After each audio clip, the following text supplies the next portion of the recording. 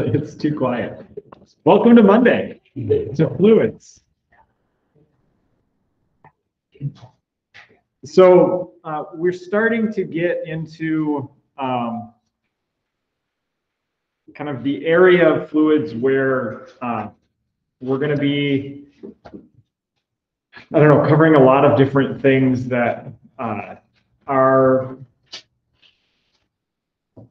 I don't know, I would say the area of fluids that maybe you are most likely to come into contact with in your future career in some way or another, which I think is kind of fun. We're starting to get into the point where hopefully we'll be able to be doing some more demonstrations and videos and stuff, because I think some of the stuff we're going to be coming up to is more visual and tangible. So I think that should be kind of fun too.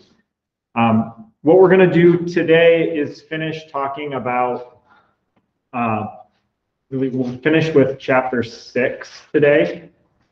And then on Wednesday we should have a fun demo. So make sure you come on Wednesday. You know, it's at least fun for me, but that's coming up Wednesday. So what we talked about on Friday, we looked a little bit at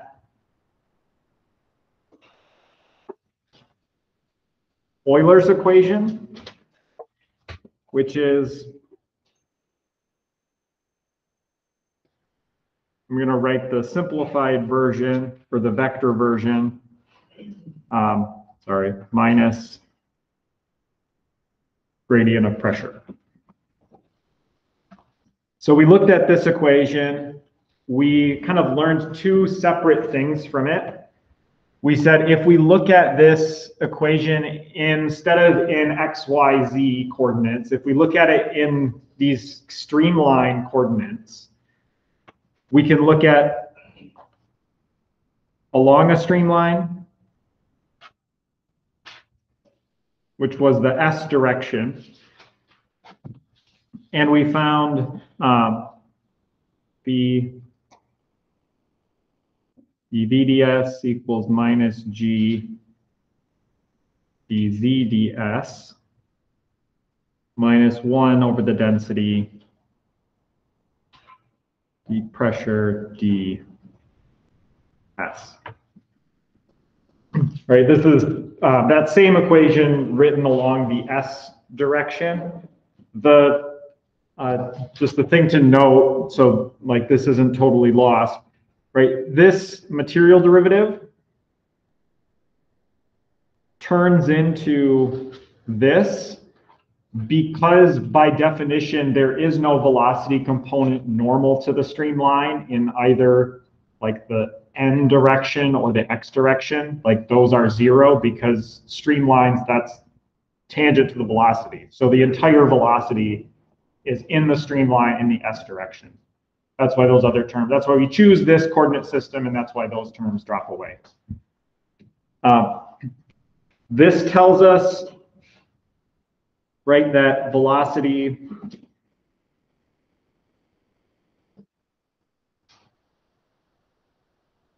goes up as pressure goes down. So we're going to be accelerating towards areas of low pressure.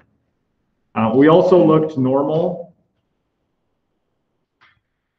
to our streamlines in the n direction and got really the exact same equation.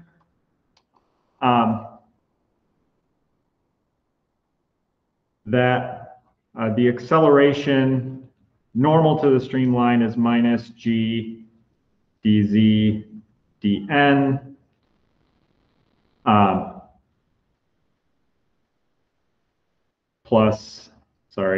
minus 1 over rho d pressure dn. So this told us something about how as streamlines are kind of bending, that would be an acceleration in the normal direction. We are kind of bending away from high pressure toward areas of low pressure. So if we looked at curved streamlines like this, we're going to have low pressure inside of that curve and high pressure on the outside of that curve. Right, you're bending away from high pressure towards areas of low pressure. So that's kind of two different ways that we can think about how pressure is affecting flow. We're going to be accelerating towards areas of low pressure. We're going to be bending towards areas of low pressure. I mean, both kind of make sense, right? Like low pressure is going to kind of suck things toward it. High pressure is going to be pushing things away from it. So that's good. That all makes sense. And we use this to kind of say, okay, how does this help us visualize, again, putting together with things like the stream function, where we know that the flow rate between any two streamlines is constant. How can this help us put together a better picture of visually what we're seeing with kind of what information we can interpret and what we can kind of build out of this? What we're going to do today is go back to this equation. We're going to look at what happens, again, in some more mathematical detail along a streamline as we go down it.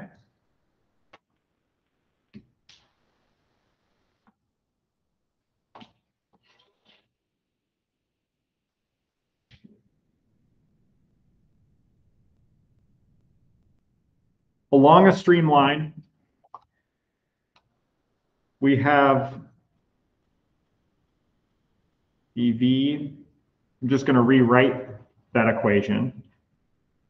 Plus G dz ds plus 1 over rho dp ds equals 0. So this is a true mathematical equation. This is basically just this is just rewriting this top equation, just moving everything over to the left-hand side.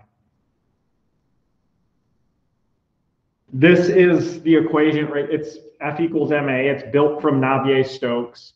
The only difference is we said this is without viscosity. So this is viscosity is not playing a role. But we can imagine this equation kind of governing F equals ma for a particle as it moves along. So let's picture that particle moving some small distance in space. How small? Really small. Let's call it ds.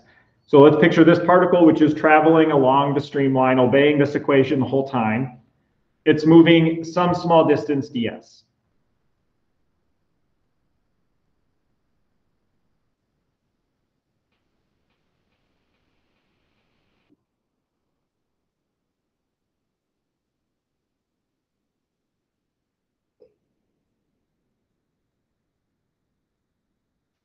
Right, it's going to be, by definition, moving along the streamline. We can then rewrite this equation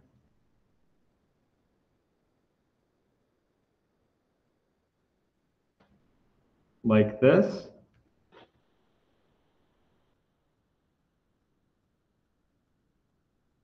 Plus 1 over rho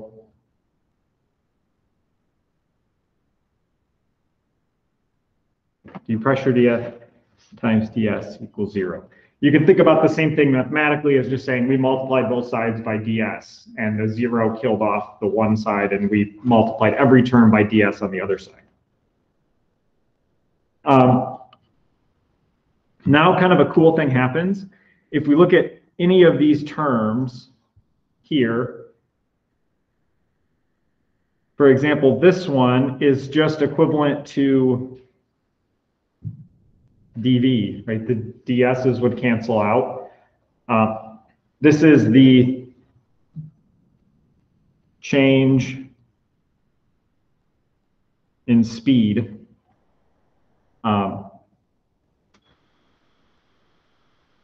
along S. So it's the change in the speed in that direction, in the streamline direction. This is dz, which is change in height, again, along S. So we moved this small distance, we changed some speed, we changed height, we changed over here pressure.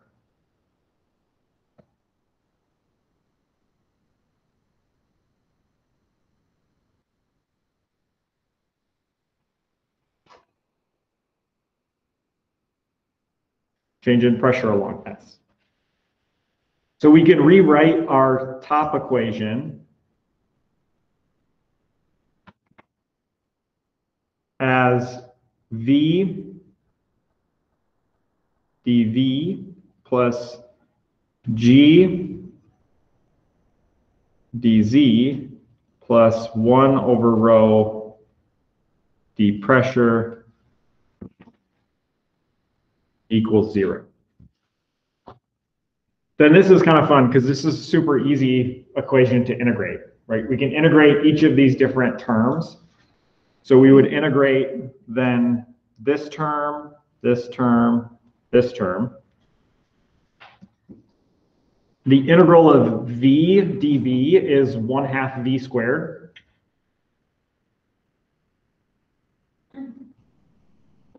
Gravity is approximately constant in height, so G is going to be a constant. So that will be just G Z.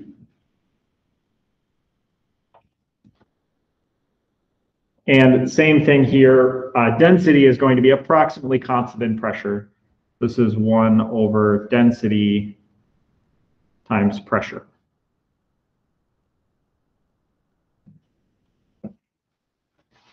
Equals, okay, not equals 0, equals a constant.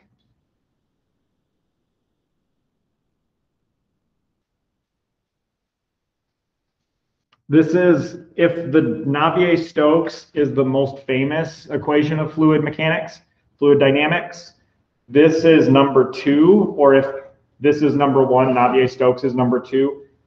This is called the Bernoulli equation.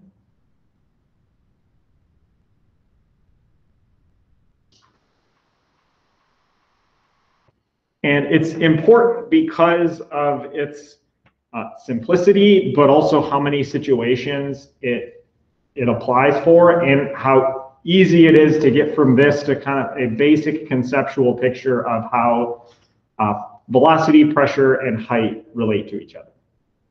So what this is saying is this sum, 1/2 V squared plus GZ plus pressure over density, that sum has to be constant along a streamline. So this applies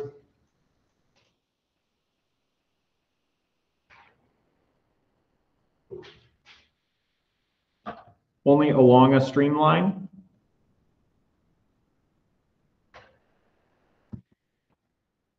This assumes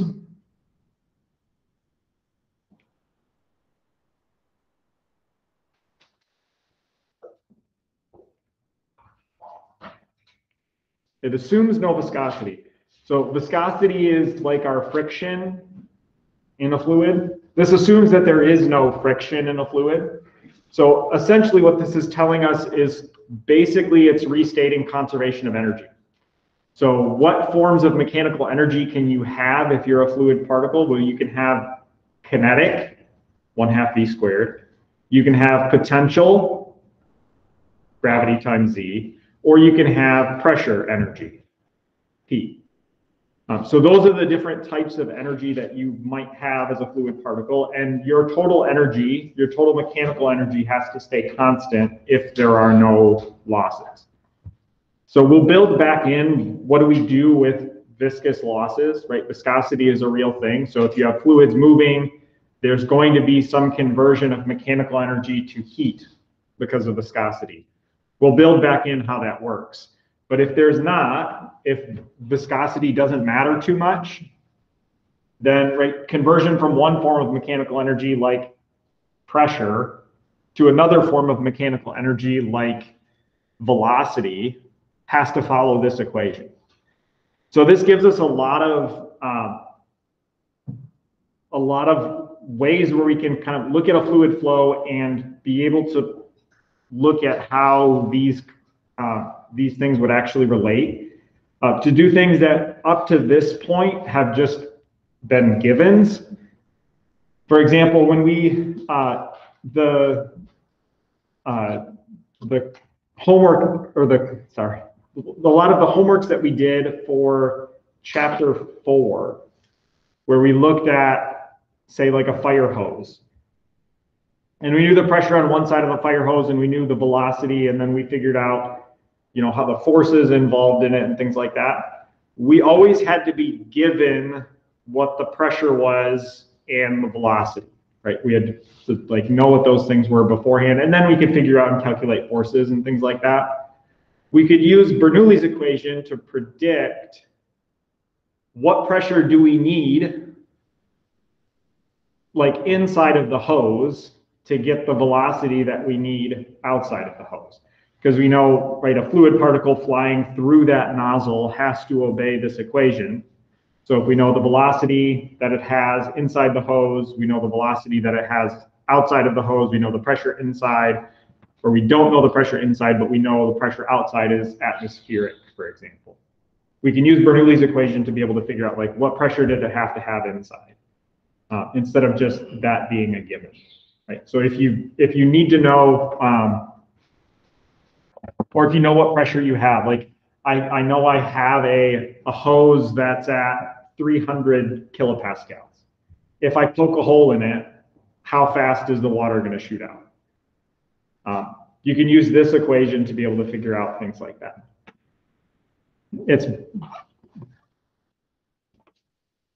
We'll do an example here in a second, but this is basically, well, this is, I'll not write basically. This is conservation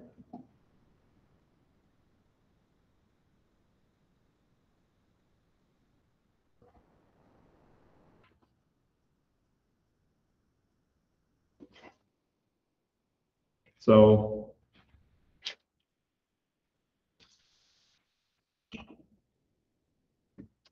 this is fluid flow with no losses, with no conversion of mechanical energy to heat, for example, no friction. So let's look at a quick example. An example that you guys all know and love.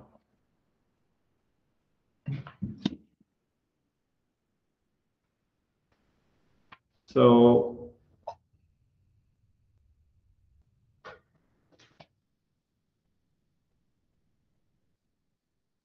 if you remember this problem fondly, there's this pipe and it's 0.9 meters. And it has a radius of curvature here of r equals 0.6 meters. Remember this from the homework? We knew the pressure, right? We had a pressure gauge here. P equals 34.5 kilopascal. And we were given in the homework, we were given what the pressure, right? So if we were given the pressure, or we had to find the pressure here, right? P2.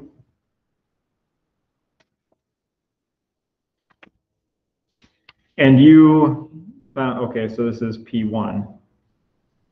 You guys found this because you knew statics.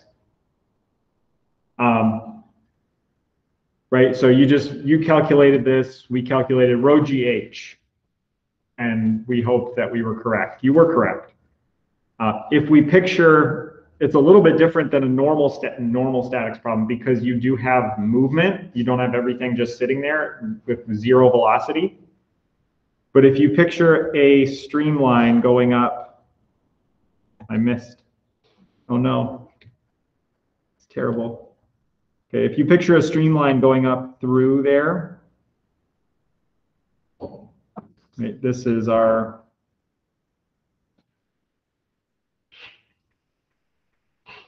streamline. Bernoulli's equation tells us that tells us that, I'll write it in the same form. So V1, 1/2 V1 squared plus G Z1 plus P1 divided by density. This tells us that this is true. V2 squared plus G Z2 plus P2 over rho. That if we're at the same point along a streamline, these two things must be equal to each other.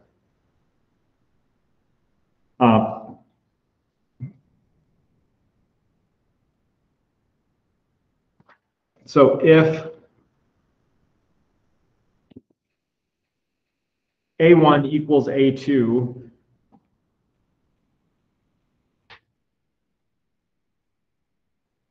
then conservation of mass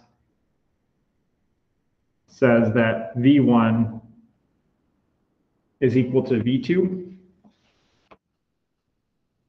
Then we could simply simplify this down to be G Z1 plus P1 over rho equals G Z2 plus P2 over rho, or P1 minus P2 equals rho G Z2 minus Z1. Okay, so the difference in pressure is equal to just rho GH.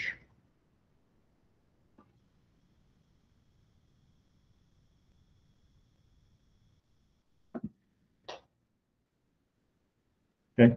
We could have also used this to figure out, so the quiz that we did where we had like velocity, we had a big pipe going to a smaller pipe. So because of that change in diameter, we had an increase in speed. I used Bernoulli's equation to figure out what the pressure is on each side of that joint.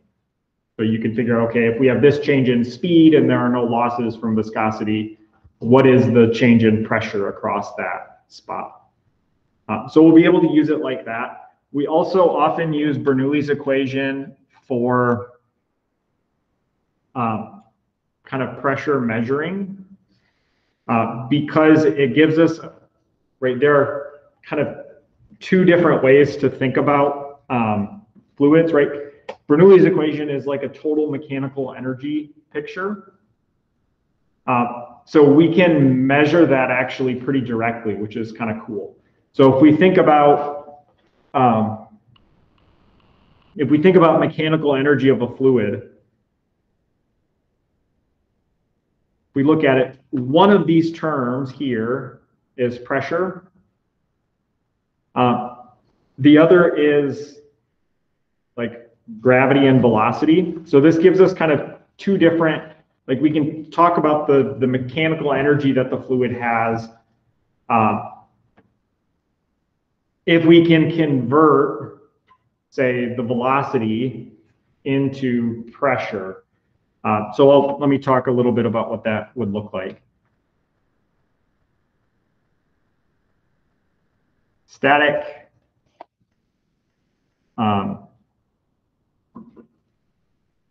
stagnation, and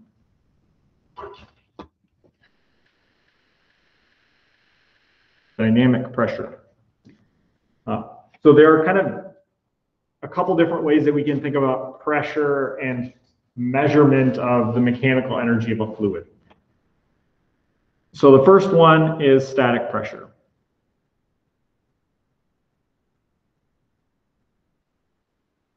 Static pressure is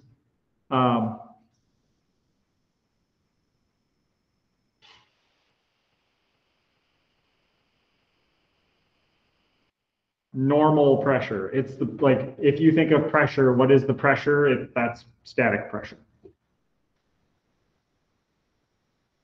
Right, this is is P.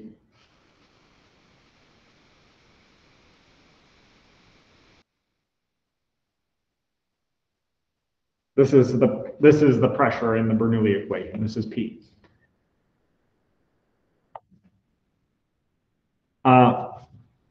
When we measure static pressure,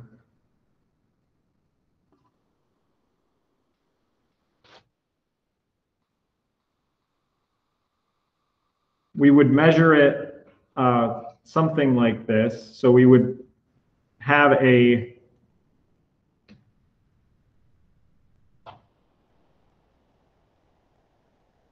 flow.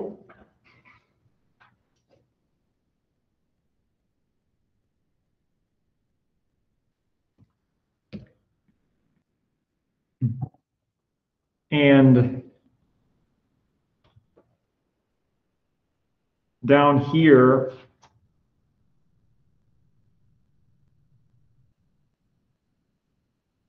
we would measure the pressure perpendicular to that flow. So, for example, if you have a pipe and you have like liquid flowing through the pipe, you'd put your pressure gauge perpendicular, like sideways, sticking off of the pipe. So this is trying to show with my picture, right? How you normally, when you've encountered a pressure gauge on something, that's how you normally have looked at the, right? It's a pressure gauge on a pipe. It's always sitting off perpendicularly from the side of the pipe.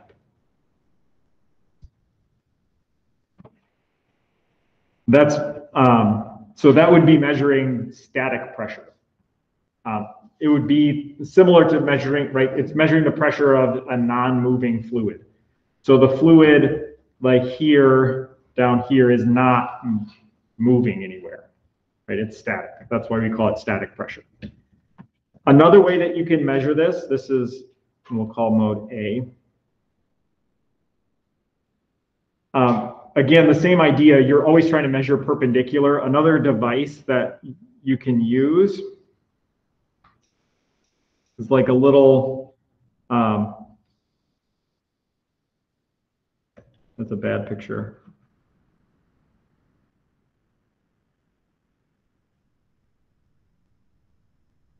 Like a probe that you can hold up. This is often used for measuring, well, either liquids or gases. A little like probe that you can hold up into the flow. So you have fluid flowing this way, kind of around the object. And what you have is like a closed end, but you have little like slits kind of in the side. So you have little holes, again, perpendicular to the flow. So what you're measuring is not like, so fluid's not flowing directly into those holes. You're measuring always perpendicular to the direction of the flow.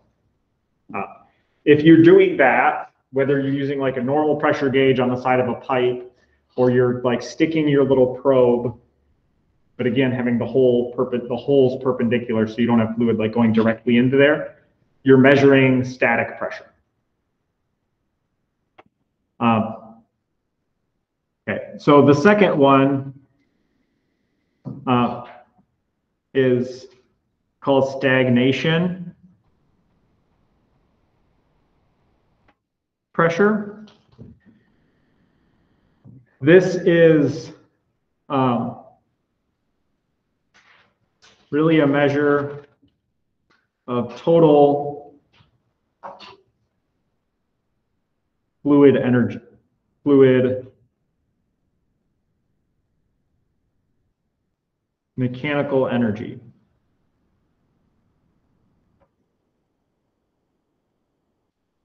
So we convert velocity to pressure by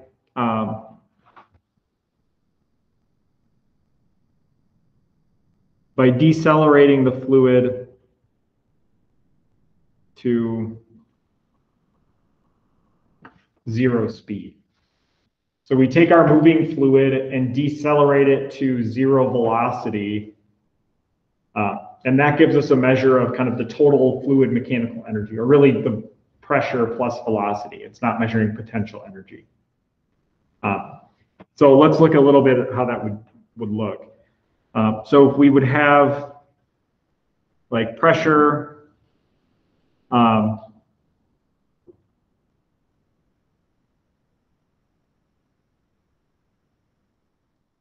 plus 0 squared over 2, because we're accelerating, so this would be our final thing. This is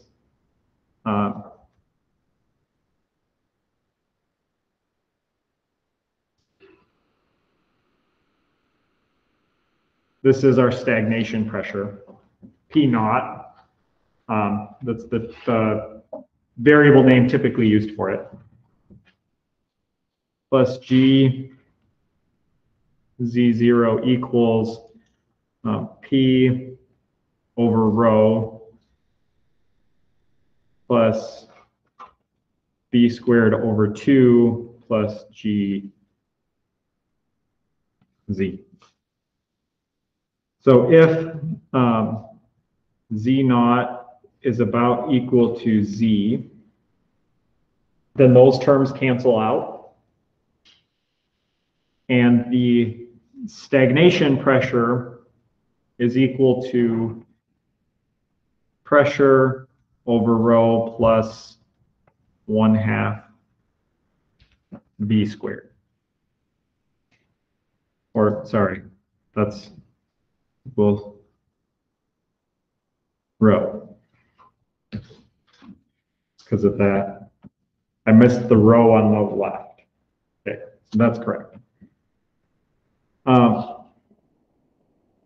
So this tells us, kind of, again, it's a measurement of the total mechanical energy. So if you look at your fluid that's moving, it has really 3 forms of mechanical energy. It has pressure energy, it has kinetic energy, and it has potential energy. This doesn't count the potential energy.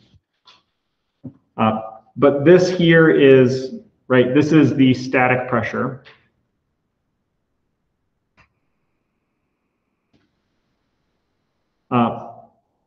This here we call the dynamic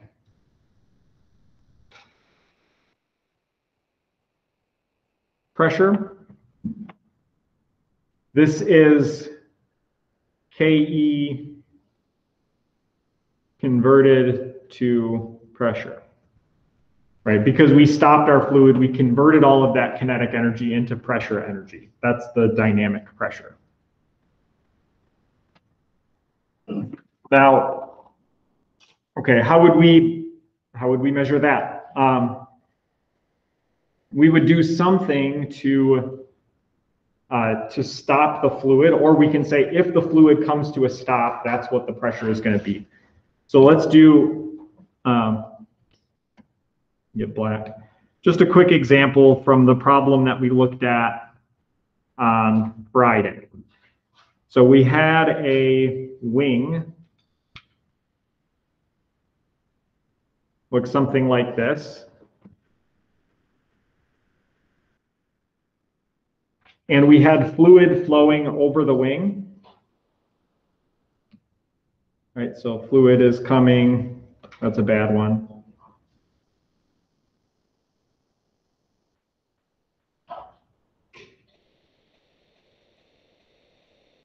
Okay, something like that.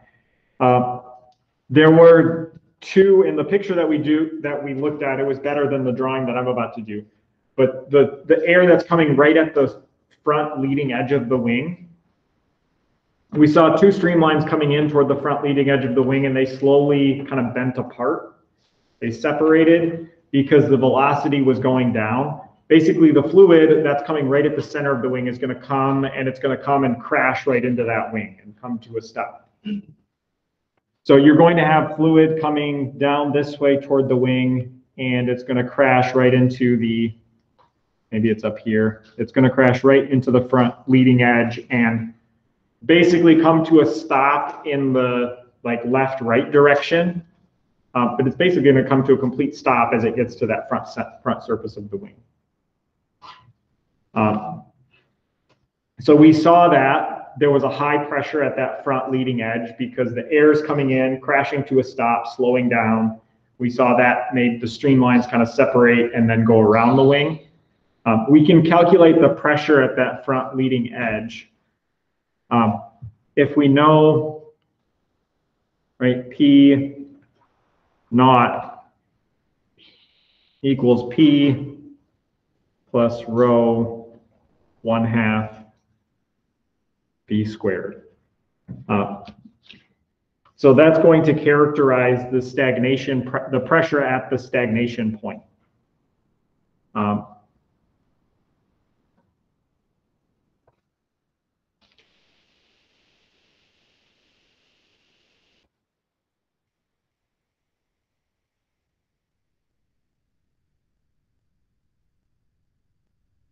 Right, and that just means air comes to a stop. So we can characterize that if we know the static pressure is atmospheric, or whatever it happens to be. We'll say it's 100 kilopascal. We'll say the velocity of the plane is 60 meters per second. So that's not super fast, but, and then the density of air is 1.23 kilograms per meters cubed at standard temperature and pressure. So we could calculate the pressure at the wing tip using Bernoulli's equation, right? This pressure is going to be equal to P plus 1/2 or rho 1/2 B squared. So our stagnation pressure is going to be equal to 100 kPa plus 1.23 kilogram per meter cubed times 1/2 times 60 meters per second squared. We have to do a little bit with our units. So the units on this, a kilopascal equals equals 1,000 newtons per square meter. And we have kilogram per meter cubed times meters squared per second squared. So that's 1 Newton per square meter.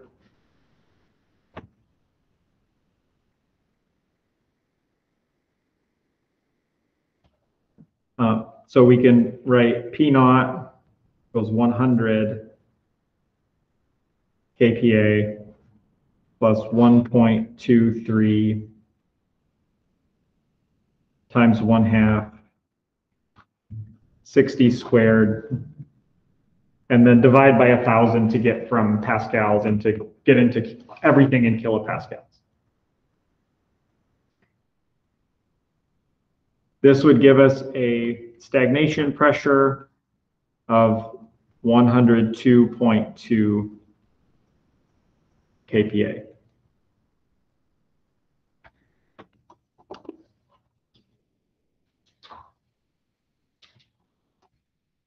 Okay.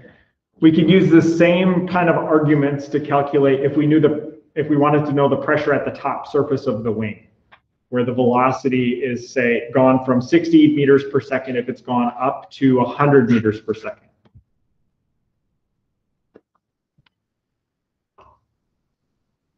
So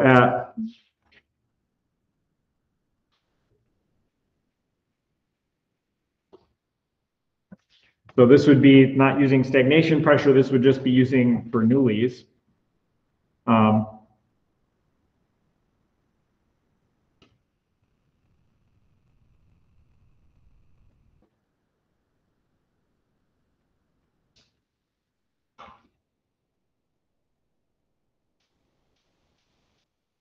V1 squared over 2 plus GZ1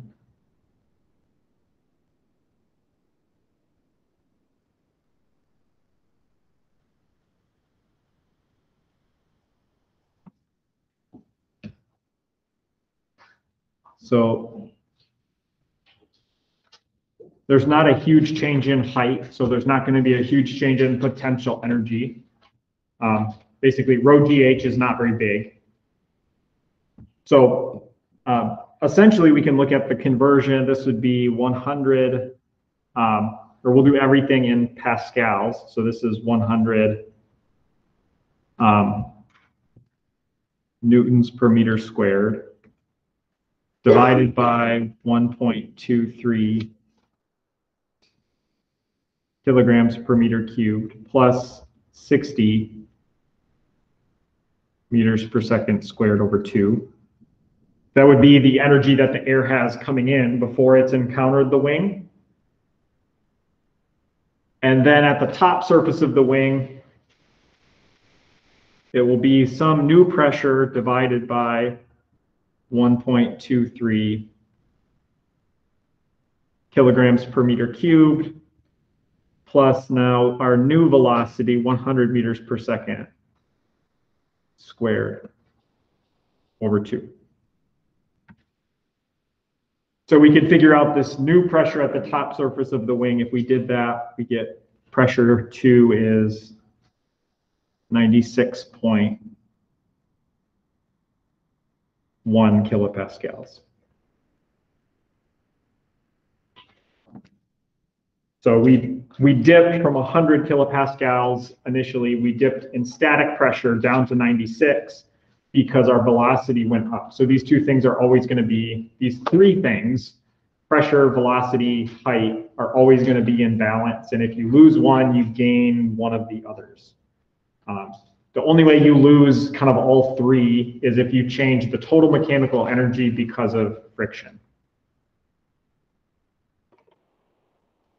The last thing that you may run across that is kind of a cool and direct result of Bernoulli's equation is a really easy way for measuring velocity from the stagnation pressure.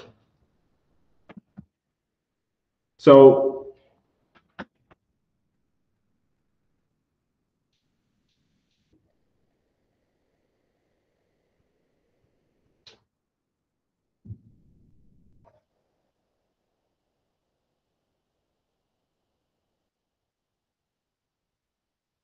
alternatively, you can, from the velocity, you can say, what's the pressure at the front surface of this object going to be at the stagnation point? So if we have a system like this,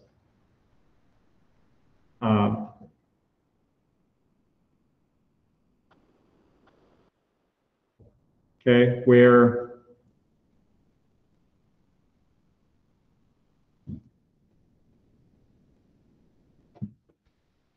we have a system where we have a flow here,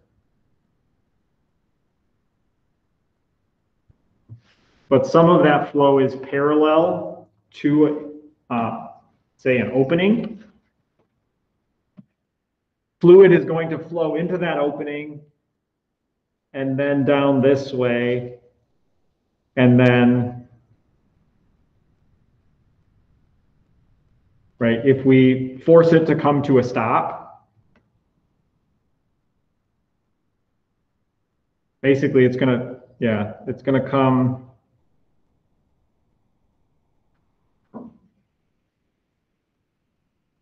and stop moving. That's going to give the stagnation pressure here. So we'll draw, so P equals plus rho 1/2 V squared on that side. On this other side here, If we combine that with just a normal measurement, quote unquote, normal measurement of pressure, this side is just going to be the static pressure. If we connect these two sides like this, and say,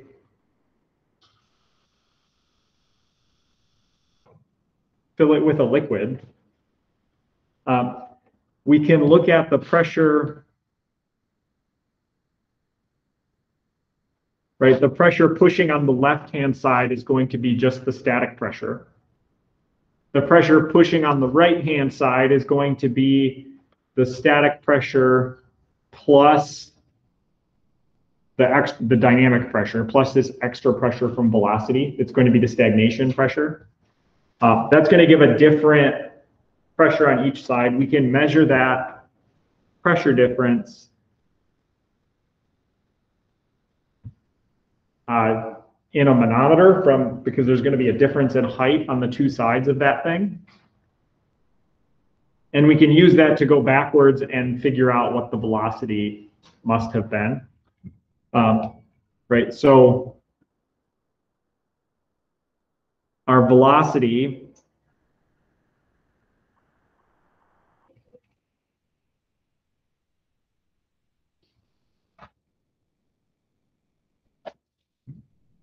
V is going to be equal to, right, if we just solve this equation, it's going to be the square root of 2 P naught minus P divided by density,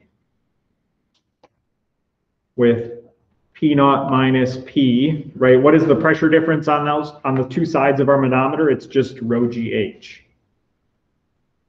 Rho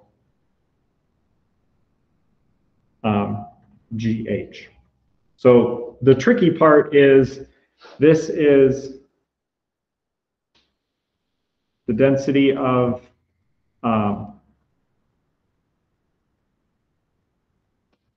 the manometer fluid.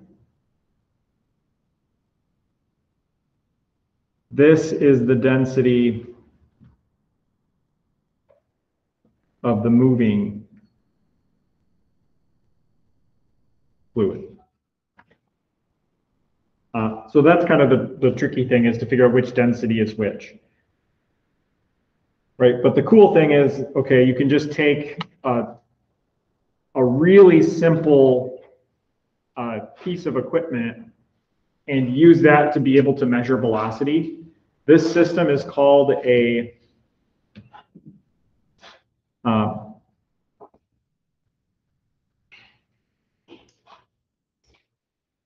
pitot tube.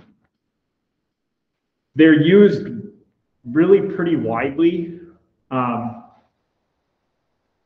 throughout engineering applications. They're used in airplanes a lot to measure velocity, so you can put them on like different portions of like the aircraft body to be able to measure velocities in different places. They're used a lot in like if you need accurate readings of velocity at a certain like point location. This is way more accurate than using like a little fan blade or something like that. Like you can put this there, you can make them really small tubes so they don't disrupt like what's happening around it very much. And you can insert that and like hold your little wand wherever you want to measure the velocity and get like a point velocity. What's the velocity at this exact point? And be able to move that around really easily, get accurate velocity measurements at wherever you happen to be, you know, putting this little end here in your flow. So because of that, they're used really often. If you want to go over and walk past our wind tunnel, this is how we measure the velocity. We have a pitot tube sitting in the wind tunnel that you guys used in intro to measure velocity in there. So they're used really often. But basically, they just rely on this difference between, basically, they rely on conservation of energy in order to work. And the fact that if you convert velocity, you can convert that directly into pressure just by slowing a fluid down to a stop. So we'll build in some losses and more fun things like that. We'll start to talk a little bit more about fluid flow next time and bring back like the whole Navier-Stokes equation instead of this simple version that doesn't have viscosity. We'll do that a little bit to see how that works. But yeah, make sure you come next time to class because we have a kind of a fun demo coming up. So look forward to that. Right, have a good Monday.